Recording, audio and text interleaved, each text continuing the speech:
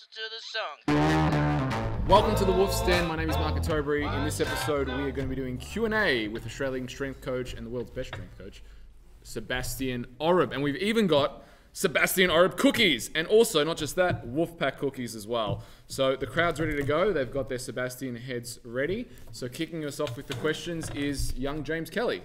Like Mark mentioned earlier, you've taken out the 110 kilo division in powerlifting. Is there any other milestones you've set for yourself that you'd like to take out before it comes to an end? There's definitely milestones. They're not necessarily records, but there's numbers that have been set for me, by the Lily Bridges, and that was to squat 400 kilograms. That's probably my first goal that I believe is amazing, and I also believe is achievable. Actually, I'm lying. There is another goal. The world record for the log press is 187 kilograms. I know I'm quite far off that, but I got to Australian record with 8 weeks of training it, and that was 161 kilograms. So I guess before I'm done with training altogether, I think it'd be pretty cool to hold a world record. And that's probably the exercise that I believe that I'm closest to gaining a world record in. So that'd be cool. And it's a cool lift as well, the log press, even though it's not my sport, which is even cooler, which actually, I'm gonna go off on a tangent now. This is the reason why I did it. It's testament to my training method. People ask what my favorite exercise to build pushing strength, whether it's a punch or whatever it is, and I say the bench press. The exercise that allows you to shift the heaviest loads will ultimately make you stronger. So this is an exercise that I train a lot of. It's the bench press, and just to show how much carryover it had to other angles where you're not arching, you're not cheating, you're not using wide grip or any levers or anything like that. I went and got an Australian log press record, as I said, 8 weeks of training the event. Bench press. Hello, Seb. Obviously, everything's about training at the moment, but I guess my question is, with your team, what you've built and everything you've got, what's next for you?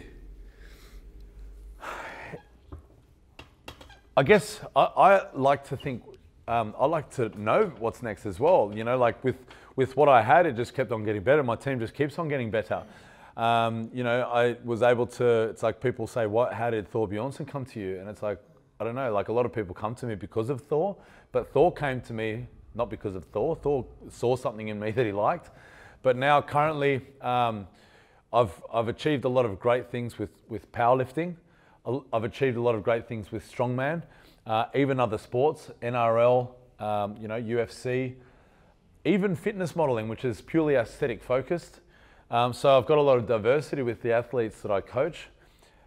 It's hard to say, as unprofessional as this sounds, I've never planned for any of this. Something that a lot of successful people say is, if you fail to plan, you're planning to fail. I couldn't have planned for what I've done if I tried. It would have been absolutely the last thing that I would have thought would have happened. The people that I've had the opportunity to work with and train with.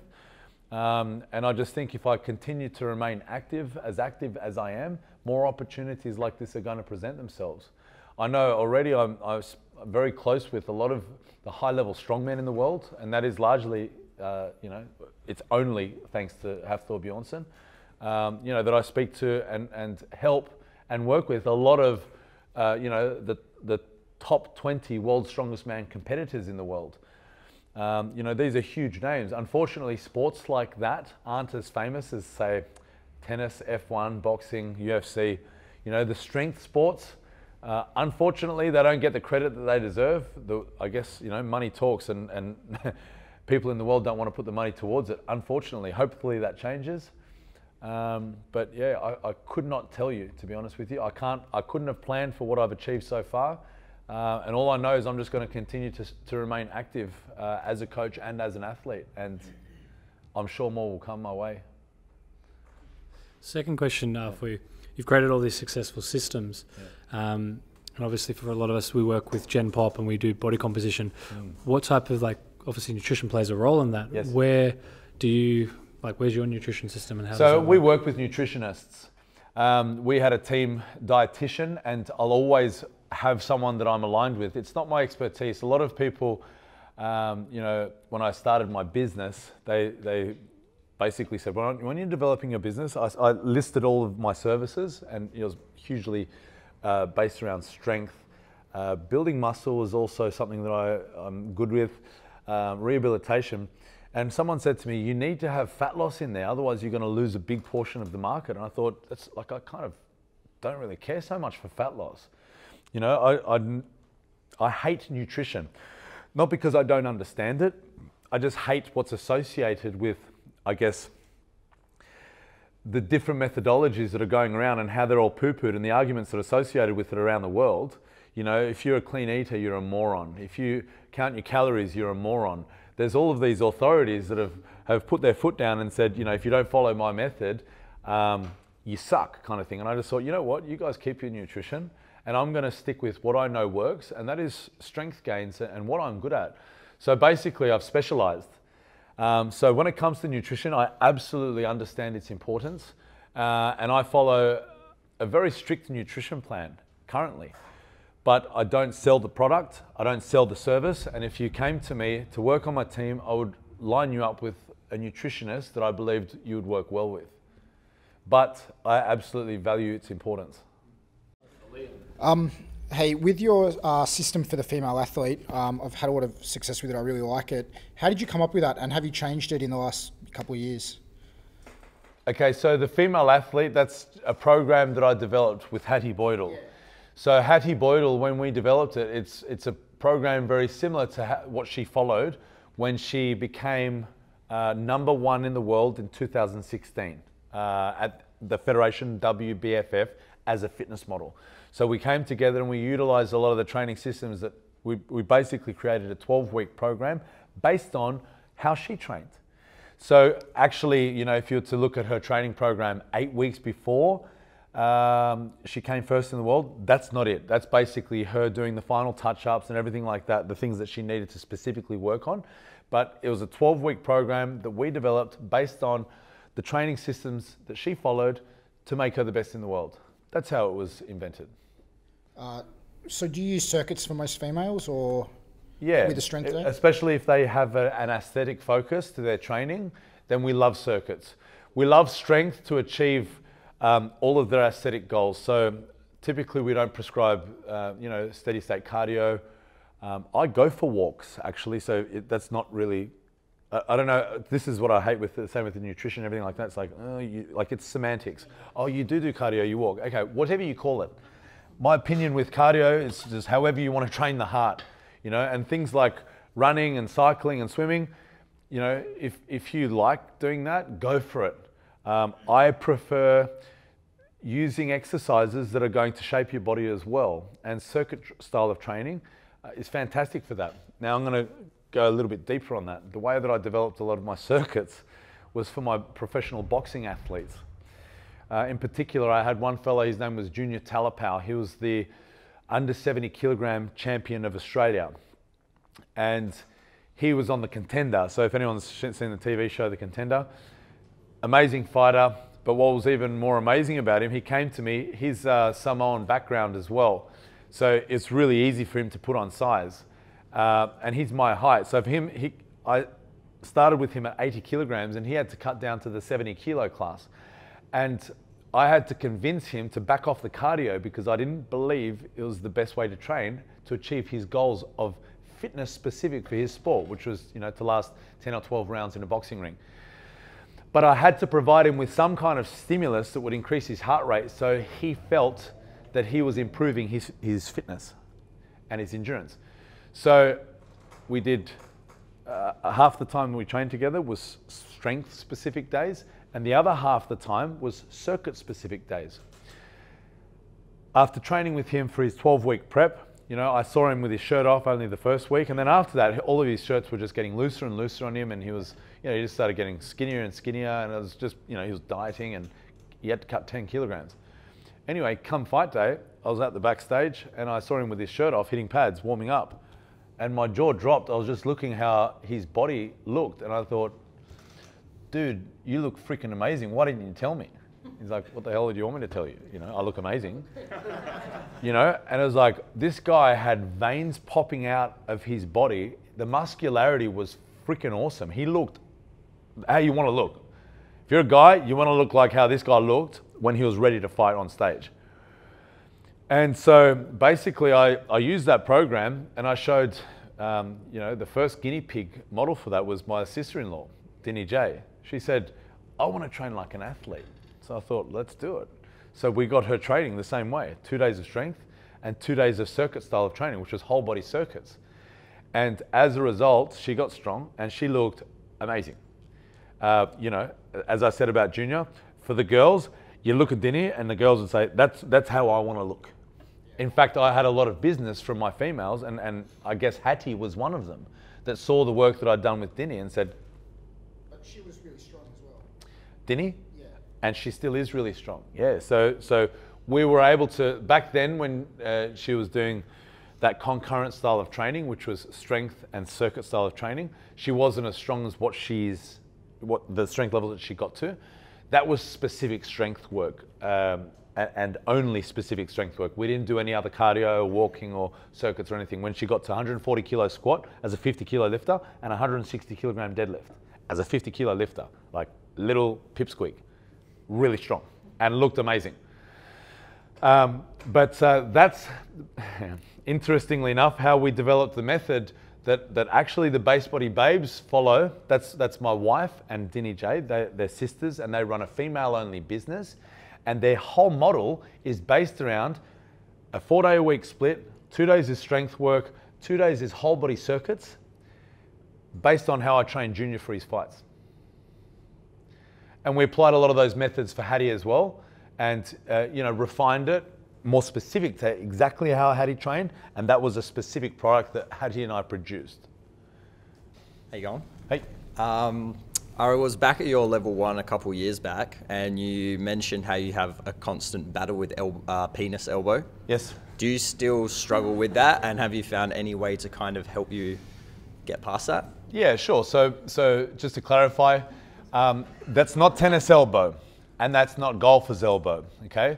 It's penis elbow, and it's specific to low bar squatters in particular. And it's basically a pain in the brachialis that presents when you lift heavy and you have the bar extremely low on your back and you have to support a lot of that weight with your arms.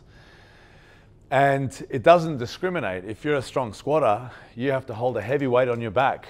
All of my athletes, and that's how I program my strong squatters. We have penis day. So that's the day after you squat, you rest, and then it's got to be an upper body day after the lower body day. So that's why we can't do a bench press straight after we have a low body specific day, because your penis elbow is suffering. Just so you know, so it's right here. This is where the brachialis sits, and if you have an athlete that low bar squatting, quite heavy, you can prod them here. I'm being quite gentle. I don't know if you've been doing any low bar squats, but if I wanted to be a prick, I could jab him really hard with that, and it hurt him. It wouldn't feel nice, right? I don't know how that felt just then. I actually felt a bit tender. Right. Okay. So I really was not being a prick about that. Okay. And it's crazy because so many times I have, I teach a lot of physiotherapists and soft tissue practitioners and rehabilitation specialists, and they all have a solution for me. Oh, why don't you try this, serratus anterior building exercise? Let's try this stretch. Let's, strengthen your external rotators and all these things. And it's like, I've seen it before. I've tried it before. Please just spare me. I'll tell you how you don't get penis elbow is you need to periodize your low bar squatting. Okay, so if it's debilitating enough that it negatively impacts your other sport, so let's just say for Thor Bjornsson, he doesn't do a lot of low bar squatting because his sport involves a lot of upper body work. So a lot of the times we use upper body, high bar squats in his programming or safety bar squats so that it doesn't affect his arms. I've had fighters, UFC fighters, that come to me, they're on a roll with their low bar squats, and I ask them, how's everything going? How's your training? How's your sparring? Yeah, good. I just had to take a couple of days off sparring. I'm getting this elbow pain. I'm just getting hit too many times in the elbow and it's hurting to block. So I'll just take a few days off my fighting and I'm sweet with the weights. You have to understand something about weight training and fighters. They're not paid to lift weights. They're paid to fight. So I was the reason why he wasn't doing the proper training. And if I was a dumb coach, I would say, yeah, cool. It's all about the strength work. As long as you're strong, you'll be fine. But as a smart coach, I had to stop him from squatting. And I had to come and I had to shove my thumb in his brachialis. He thought it was an issue that fighters get, which was floating shattered bones in the elbows from hyperextending when they punch. It's a very common injury that he's had an operation on previously, so that's what he thought it was. But the best way to avoid penis elbow, which is pain in the brachialis, is to not low bar squat. Or alternatively, if not low bar squatting is not an option, so for example, as I approach competition, I have to practice the squat that I'm going to be performing in competition. My last competition, I trained specifically to achieve an Australian record, which was 372.5 kilograms. To get that number, I had to low bar squat. So actually, it's about pain management. So unfortunately at that point, the best way to manage the pain was Voltaren. The day before I was bench press and the day of my bench press and the day of competition. That's the only way I managed it. But if you don't want it all together, and I'll tell you guys, I'm going to show you guys some of the techniques that we use, the squatting techniques, the way I teach the squat. It's amazing, what you can achieve with correct technique. And you're going to, if you guys are in the industry, if you guys are coaches and trainers, you can apply these techniques to general population because it's a fantastic exercise and they will develop a great low bar squat. But as a consequence, they may complain of things like, oh, I don't like this bench press. Bench pressing is hurting my elbows. It's not the bench press that's hurting their elbows. It's the squat. And if you're a good coach, you'll understand. You'll be able to identify these things. Cool. Hope that answers your question. Yeah, it did. I got one more as well. Great. Do you have a preference of when you're deadlifting, stopping dead at the bottom versus touch and go? And then if so, how would you program them differently? Or if you don't use one, then, Sure, they all have their time and place. So touch and go deadlifts versus stop and go deadlifts, or dead stop deadlifts, however you'd like to call it. The touch and go deadlifts is generally a stimulus that I would use to maintain tension. And whenever I do touch and go deadlifts, it's not bang and go or bounce and go. It's a light tap and go. And that's the cue that I'll give is to imagine there's eggshells on the ground. You're not allowed to smash the eggshells. So that's still being able to control the weight and use your muscles to lift the weight. And it's a strength stimulus for the muscles. You're not building momentum or doing anything like that. So they absolutely have a time and place. And that's generally, closer to the off season or when I'm trying to accumulate more volume for whatever other response, usually hypertrophy.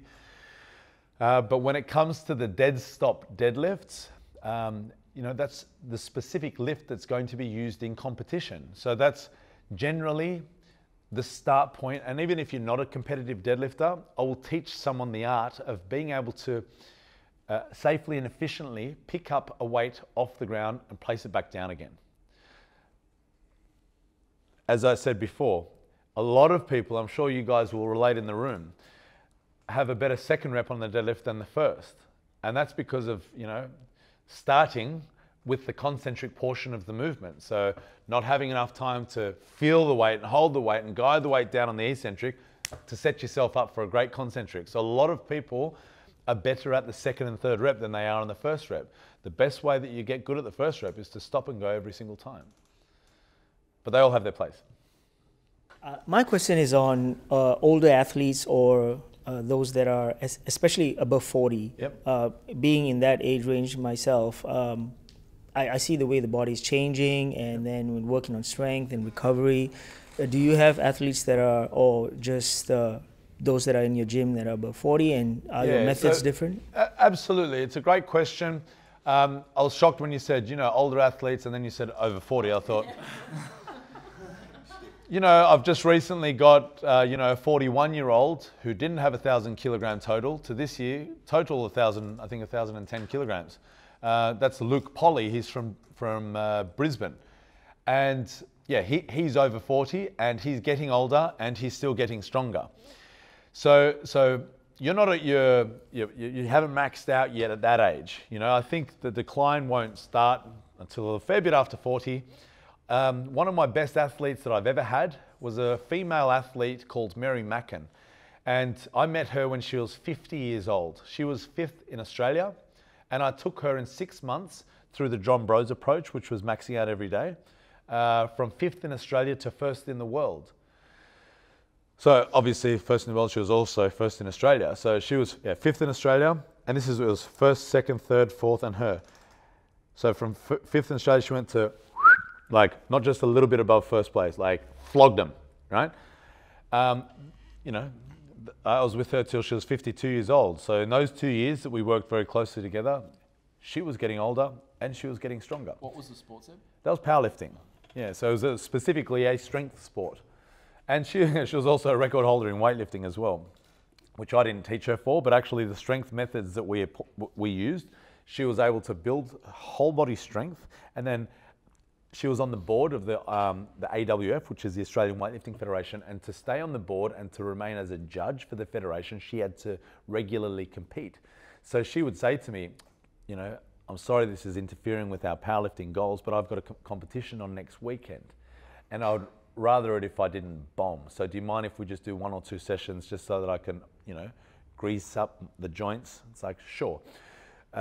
She would come back after extensively getting strong with my techniques. So you know, powerlifting, strength training, following a structurally balanced program. And she would break her previous records in weightlifting, a sport that we didn't even practice. She had like literally 2 weeks of practice at it. So getting the body strong is an advantage everywhere. She was older and getting stronger. She was also a president of the Law Society as well. So she was a highly regarded lawyer. She was a power woman in every sense of the word. So her personality had a huge part to play for her success and her progress even at that age. But yeah, 40, nah, you still got more. So good news for you. You can go home and know that you're not old yet. And you can also go home knowing that you're still getting better. Fantastic. No problem. Great question. Alrighty, thank you for watching this episode of The Wolf's Den with Sebastian Oreb, this Q&A session. Please, please, please subscribe to us on YouTube to get all the episodes that are up and coming, and check out the previous episodes that we've done because they're awesome too. And if you're in your car and you want to listen to this, it is on iTunes and also SoundCloud. Until the next one, train hard, supplement smart, and eat well.